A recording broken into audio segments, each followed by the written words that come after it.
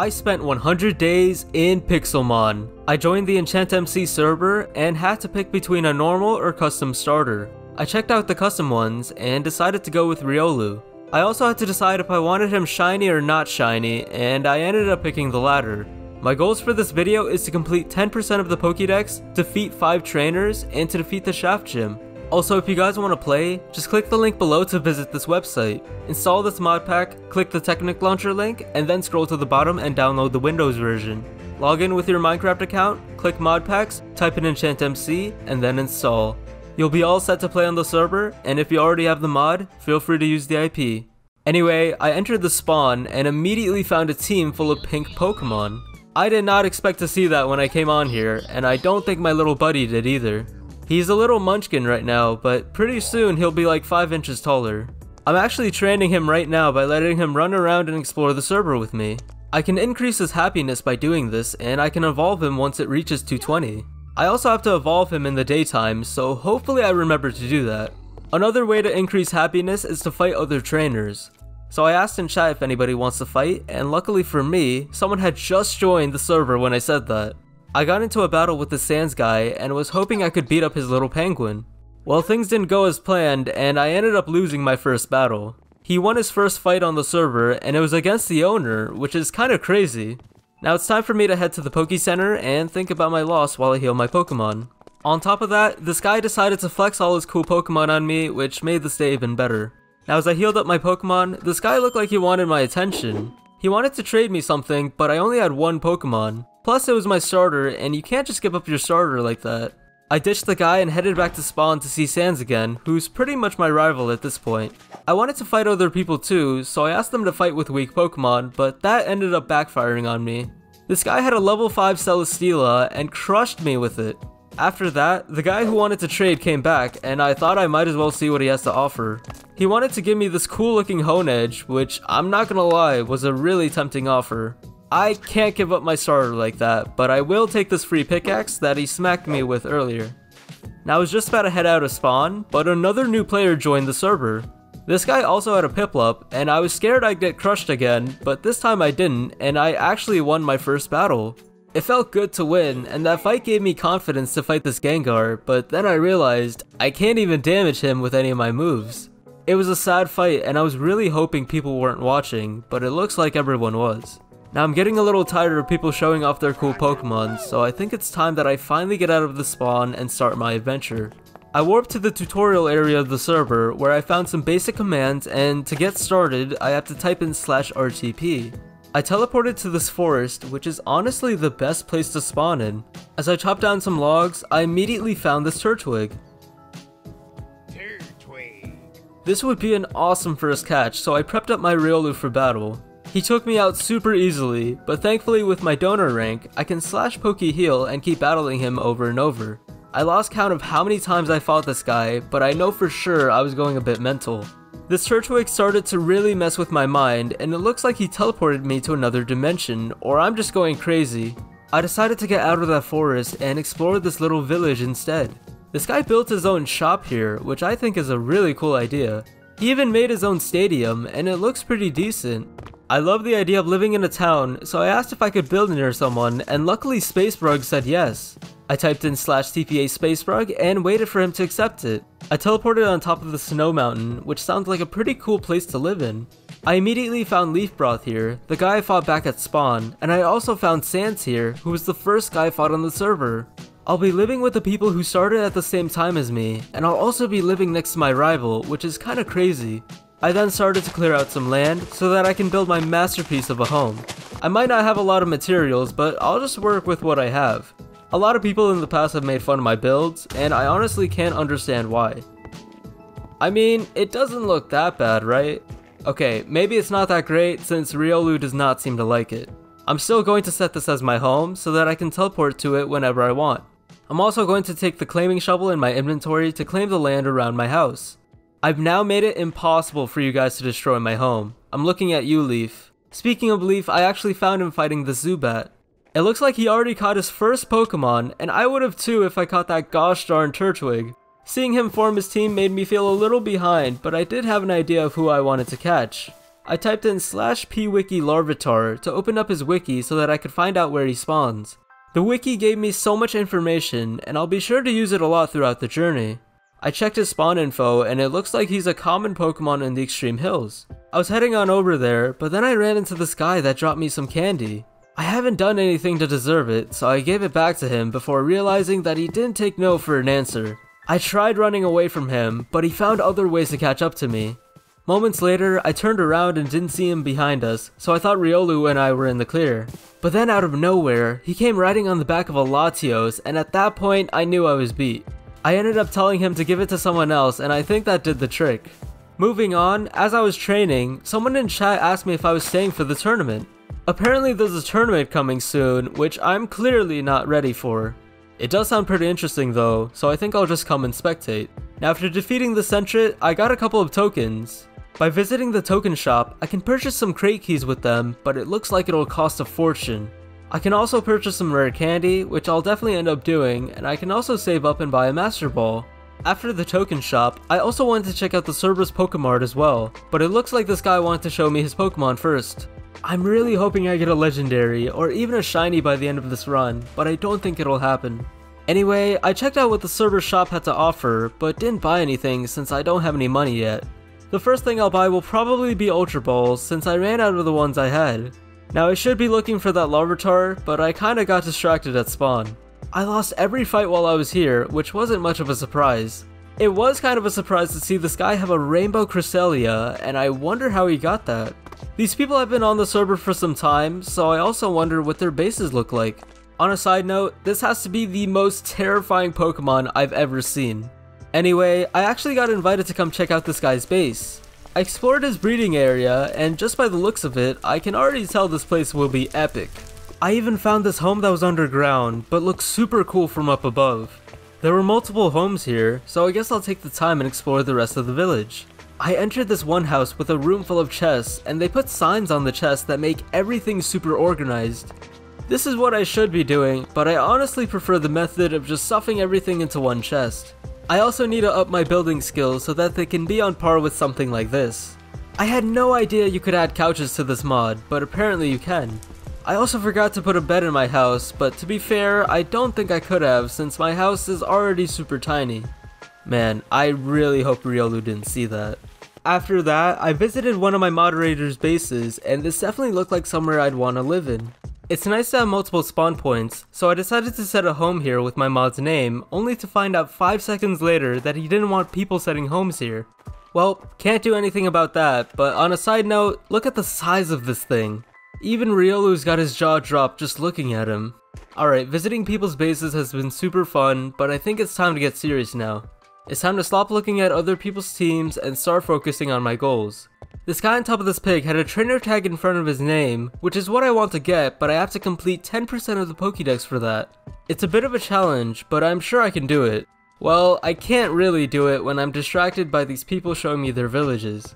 Just like the first village, this place also had a little market area, which I think is a fantastic idea. In the future, I would love for players to have their own shop warps so that there can be some thriving businesses on the server. These guys put a lot of effort into building this place, so I already feel like it would be a popular warp. The people here are really friendly, and they brought me on a tour to this pretty cool looking basement. They were also kind enough to provide me with a cozy little room, which I personally loved since I finally have my own bed now. I eventually got out and a message appeared about a Poke Party starting soon. It's an extremely rare event where the server is kind enough to give every player that's online a random shiny. As we waited for the countdown to end, I crossed my fingers for something cool and my wish was granted. I was more than happy with what I got, mainly because I have a second Pokemon now. I then came to spawn and checked out what shiny everyone else got. Okay, some of them are kinda making me jealous now. The best one here was probably this shiny Charizard. But I'm still happy with the Pokemon I got, and I'll be even happier when I catch the Shinx. I wanted an electric type on my team, and I chose him since I'm a big fan of Luxray. In other news, I'm also about to evolve my Riolu as well. He finally evolved into Lucario, and learned his signature move. It's also pretty awesome that he has an animation for it as well, even when he uses it in fights. The move is also good against rock types, which made fighting and catching this level 29 Larvitar so much easier. The team is growing pretty rapidly, and I'll have a full squad in no time. I was extremely fortunate to find this guy at such a high level since it only took one rare candy to evolve him into Pupitar. I like that things are moving quickly now, but I also have to take some time and figure out who I want to catch next. Just as I was about to do that, a message appeared in chat about a tournament. I heard about it earlier, so I thought I might as well warp to the place and check it out. It looks like there's a lot of people waiting to see it, so I guess I'll stay and watch it as well. A lot of people were showing off their Pokemon, and it was getting a little crazy. I would too, but unfortunately, I have nothing to show off. Also, you know this tournament's going to be insane when there's 3 Ultra Necrozmas here.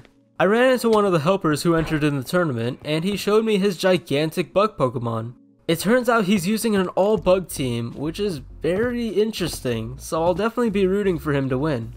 Anyway, I think the tournament is going to start soon, so I went ahead and grabbed my front row seat. I thought I was going to get a nice view up here, but I got a different view instead. I told Mr. Duck that I couldn't see, and he gave me a better view, but it wasn't exactly what I wanted. I tried switching seats, but I don't think I was welcomed here. Anyway, the tournament started, and I already saw Glitching crush people with his giant spider. I didn't have faith in this Pokemon, but I forgot that he deals with fire types pretty easily. He also had a Volcarona who is very good against those super defensive steel types. I didn't think he'd be able to take down this Dragonite, but he did using a Z move. He did run into some trouble when faced off with legendaries, but his spider always came in clutch when he needed it to. No matter what people threw at him, the spider just could not get killed. It felt the same way with his other Pokemon too, they were just so impossible to kill. It's either that, or these people are just using the wrong Pokemon against him. Now up next was a very intense battle between Glitch and Luna, who is one of the mods. Things started to really heat up after Luna had taken down the Butterfly Man. He was also able to take down Spider-Man, so things were looking real bad for Glitch. However, he did take down Luna's Gengar with only a little bit of HP left. I don't know how he did it, but the bad man somehow stood his ground against this Ninetales. The bad man ended up dying though, but he made sure to take down the Ninetales with him. All Luna had left was his Gligu, which did a decent amount of damage to Metal Man, but Metal Man was able to do some back. Gligu finally took down the Metal Man, which left Glitch no other choice but to send out the Big Man. These were both of their last Pokemon, so things got real intense. Gligu did some major damage on the Big Man, but the Big Man ended up prevailing. Now the final matches are about to start, and I'm already pumped. The final round is between Post and Glitching, and if either of them win, they get $100. The match had begun and this Gengar had already brought the Spider-Man down to 1 HP. Glitch swapped out Spider-Man for Shiny Man, but when he saw Regieleki, he swapped out for Metal Man. Both of them constantly switch out their Pokemon to the point where it was getting kind of ridiculous. But this is the grand final though, so these players definitely know what they're doing. The bad man definitely put in some work by taking down this Gengar and the Regieleki by using his powerful move, Bug Buzz. The big man who we've constantly seen throughout this tournament was no match for the Landorus, but the Butterfly Man was after using that Z move again. Post actually had a Volcarona himself, so I was very interested to see how this would go. However, the Butterfly Man was way too powerful, leaving Post to send out his very last Pokemon. Unfortunately, there was a battle bug, but Glitch won by default since he had about 3 or 4 Pokemon left. Congrats to Glitch though, I'm sure he's very happy and I hope he spends that money well. I really didn't think an all-bug team would be that strong, but I guess I was completely wrong. I wanted to personally congratulate Glitch, but I ended up receiving a letter that just so slightly threw off my mood. Now that the tournament is over, it was time to get back on the grind, and the first thing I did was vote for the server. I got 7 vote crate keys by doing so, and got 15 rare candy on the first spin. With every vote, I also got some money and some tokens, so I'm glad I won't have an empty wallet anymore. Not to mention, I can do this every day and it only takes me less than a minute. With the candy I got from the crates, I gave some to Lucario, and I also gave some to Shanks so that he could evolve into Luxio. I actually got a rank up key from evolving him, which I can then use on the rank up crate. The rank up crate offers mostly vote keys, but I somehow was extremely lucky and ended up getting a rare crate key. I can check what's inside the rare crate by left clicking on it, and it looks like all the prizes here are pretty good, but I'm really hoping I don't get a shovel or something.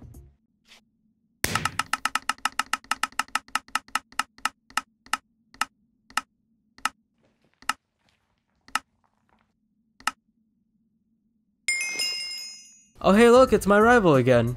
His Piplup is now an Empoleon, so it looks like he's been training a lot. He was higher in level, but my starter is still a counter to his. I thought I had it in the bag after that, but he ended up wrecking me. I needed to train more, but I also felt like I needed to fill up the squad.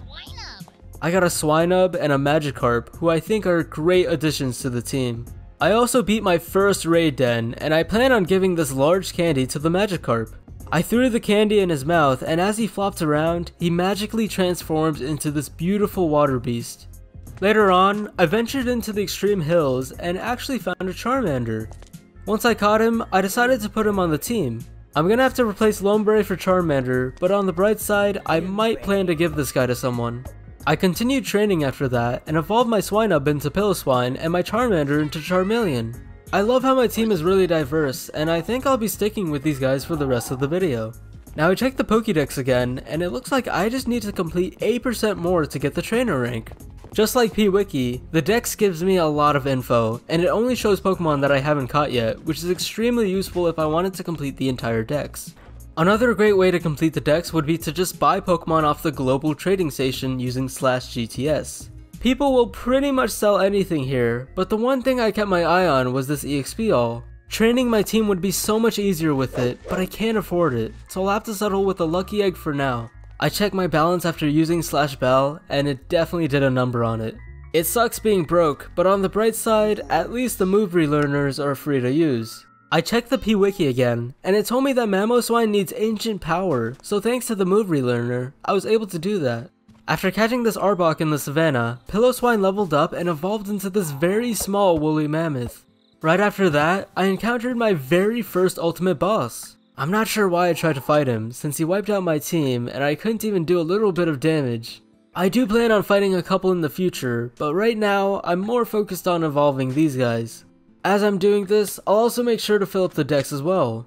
Now I found out that one of the best ways to train is to just fight NPC trainers. They spawn pretty much anywhere, and they also give thousands of dollars. The GTS is by far the best way to make money, but this is probably the best way for newer players. Another great way to train is by fighting raid dens. Not only are the Pokemon in the dens high level, but they can also give me a lot of candy. Pupitar will take some time to evolve, but Charmeleon on the other hand is almost there. Now dens are great for leveling up, but they're also great for making and saving money. They also drop berries and TR moves, which cost thousands of dollars in the shop.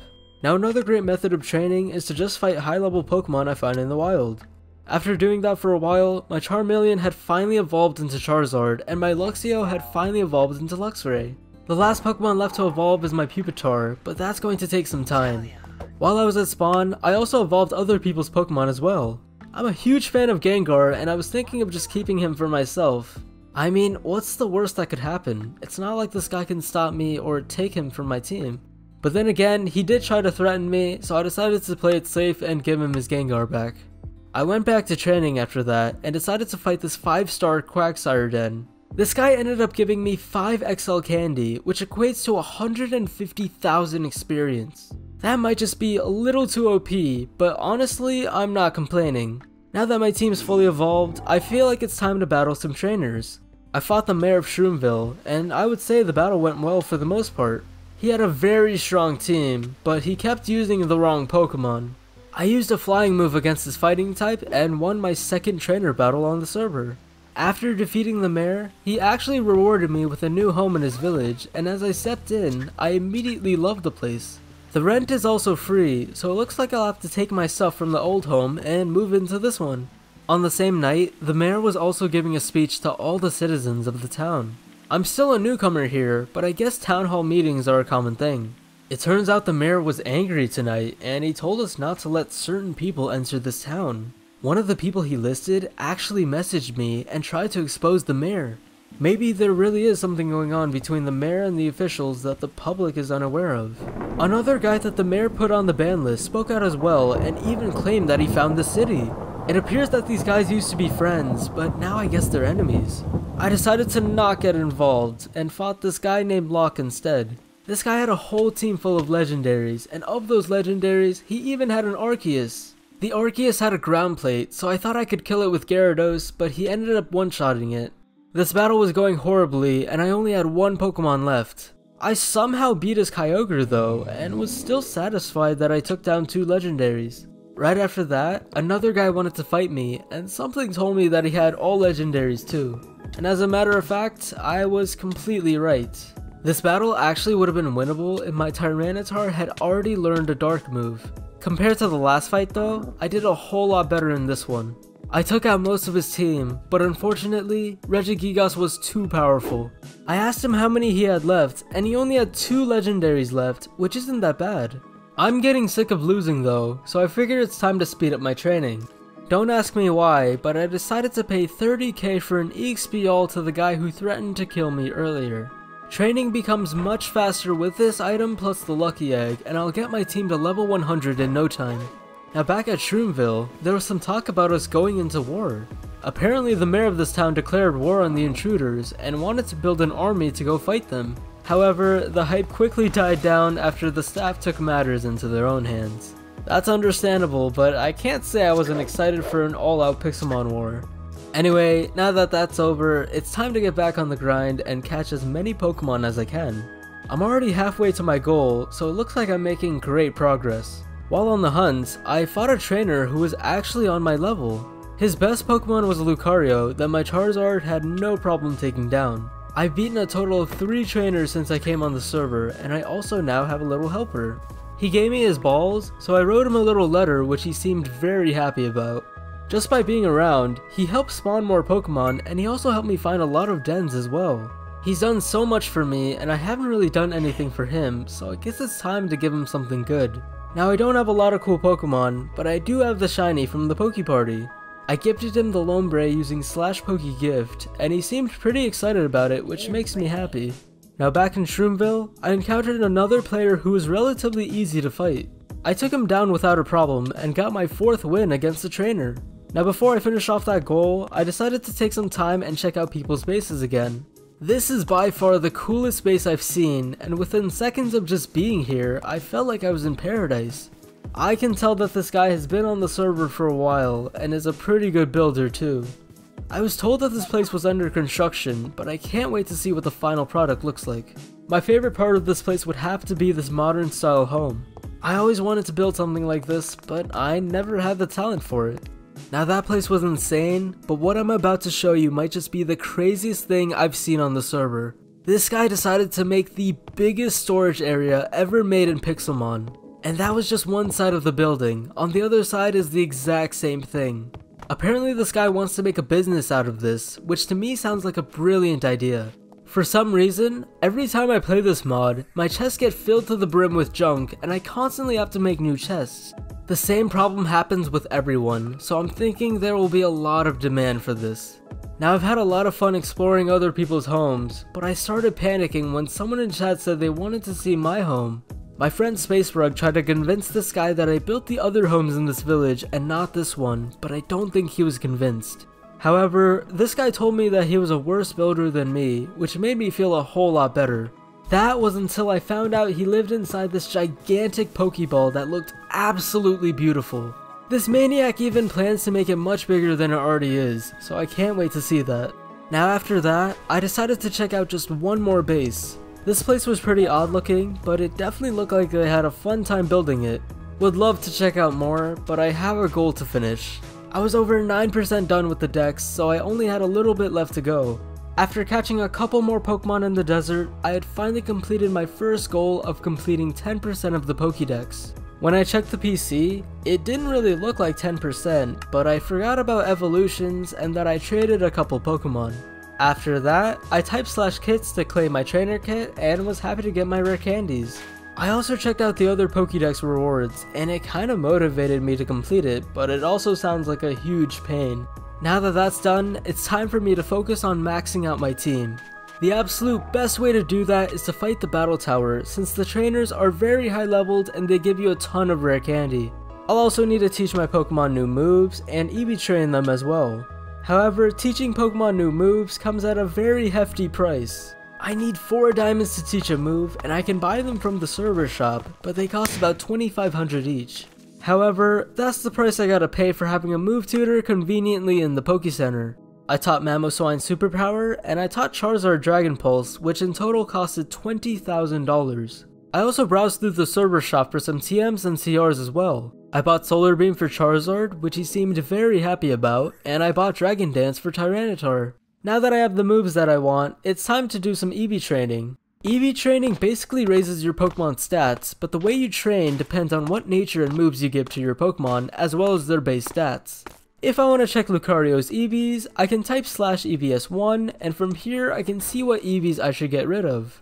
To find out how to properly build a Pokemon, I use a website called PokemonDB, which I'll leave in the description. Speaking of building your Pokemon, there's a feature called the Pokebuilder that allows me to edit every aspect of my Pokemon. If I was a competitive person, I would only use a few of these features though. I would only change their ability, their IVs, and their nature.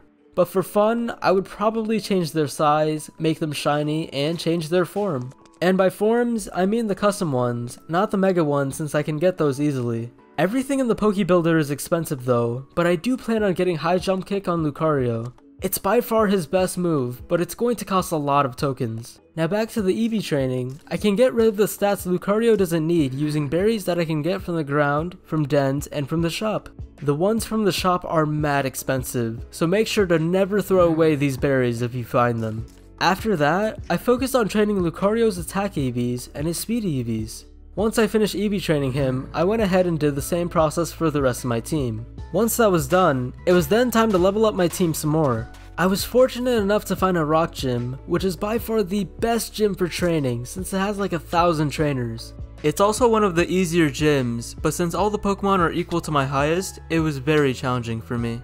It took years to get to the top, but I did get a lot of levels. Now the gym leader was definitely the hardest thing I've dealt with so far. It also didn't help that my Charizard was completely useless here. I lost to this guy so many times that I had to swap my Lucario out for Flygon. I wanted to swap out my Charizard, but Lucario's high level made everything so much harder. The battle went a lot better this time, but then it all came down to my Flygon against the Sudowoodo. Somehow my Flygon ended up beating him, and I got my first gym badge. That gym was extremely difficult, and it was a regular Pixelmon gym too. I've heard that the server gym that I'll be taking on is 5 times harder than that. I'm not sure how we're going to beat it, but I'm sure my team and I will find a way. But for now, it's time that we finally take on the Battle Tower. The Battle Tower has 4 floors, 3 trainers on each floor that'll give me some decent rewards. The rewards include rare candy, money, and tokens that will increase with each floor. That sounds fantastic, but with each floor, the Pokemon become harder and their levels become higher. That is why I waited till all my Pokemon were over level 70 before taking on the tower. Now I have a physical attack team except for Charizard, which is really bad against the burn effect. I'll have to watch out for that, but I think if I just set up the right counters, I should be fine. However, I do have to be careful of water types. I have a Luxray to counter them, but sometimes they're just too much for him to handle. It's times like these where I wish I still had my Lombre. The only reason I swapped him out for Charizard was so that I could have a Pokemon to fly around with. However, my Charizard is a great counter to grass types, which my Mamoswine is not. Although, he is amazing against the pseudo-legendaries like Salamence and Garchomp, so he's got that going for him. Anyway, I made it to the top of the tower where there were level 100 trainers that gave 10 rare candy and 100 tokens. These battles were going to be insanely hard, so I bought 20 rare candy to level out the playing field. I also bought some life orbs to maximize my team's damage. And let's not forget about the max revives in case of an emergency. The first battle started off easy with my Charizard burning things up, but then things became hard when they brought out the water types. I had to revive my Luxray 3 times to take care of these guys. Thankfully though, his last Pokemon was a Colossal, who was really easy to beat. The next trainer had some really good Pokemon on his team, and I was terrified when he brought out a Dragapult. Mamoswine was able to take care of him though, and with one final Ice Shard, I took out his best Pokemon. I then used Charizard to demolish this Ferrothorn, and used Luxray to take down this Primarina, as well as do massive damage against this Arcanine. Lucario did the honor to finish him off, and weakened this Dusclops for Tyranitar to do his thing. Now there's only one trainer left in this tower, but it looks like I only have 5 minutes left to beat him before the server restarts. Things started off really easy since fighting's a great counter to Rock and Dark types. As soon as I saw the Dragapult though, I immediately brought out Mamoswine to get rid of that nuisance. He then brought out Aegislash, who Tyranitar easily countered, also taking out a Rotom as well. He then did a good chunk of damage to Dusclops, but then became too weak to fight anything else. Luxray took care of everything from there, and I defeated the battle tower with 3 minutes to spare. I then used the last rare candies I got to get my team to level 100. It wasn't quite enough though, but I remembered to claim the trainer kit again, and got some rare candies from that. My team is finalized, fully evolved, and all level 100, and I couldn't be happier.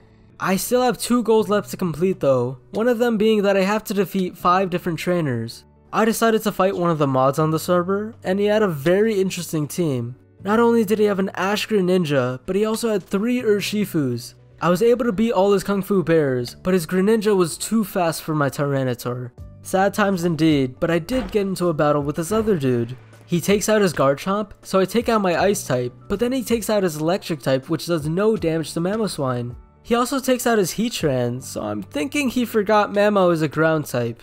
This guy then pulled out a Galarian Articuno, which is a Psychic type, so I used my Dark type against him. This guy had another legendary on his team, and used a fighting move that destroyed Tyranitar. This was hard to deal with, but he is a water type, so I was able to do a lot of damage with Luxray. Thankfully Lucario knows extreme speed, so I took him out pretty quickly.